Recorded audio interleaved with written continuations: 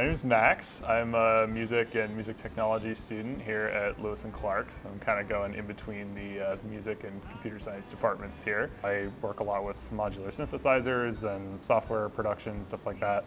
So a lot of what I've been doing over the last couple of years has been taking what I'm doing in computer science courses and applying that to music hardware that I'm creating and using that to make music. I'd say my favorite part about the arts community here at Lewis & Clark is probably the peer-to-peer interactions. There's a lot of really great critiquing and collaboration that happens. The people, of course, are fantastic. Everyone who I've interacted with, from administrative to department to the students here, have all just been fantastic. In terms of what I'd like people coming into, especially the music department, to know is, there's really a lot more flexibility to do what you want to do than it seems at first glance. I'd say, if you have something in particular you want to do, most likely you can make it happen.